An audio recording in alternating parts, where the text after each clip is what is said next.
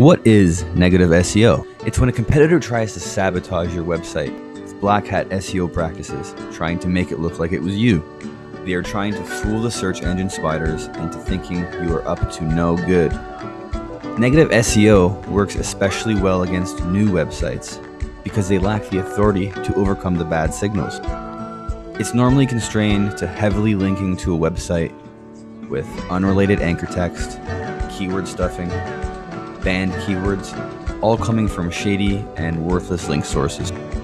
If you're wondering if you've been hit with negative SEO, use a tool like SEMrush to look at the backlinks of your website and make sure there isn't unexpected thousands of links coming from really shady sources with weird anchor text that you didn't do yourself.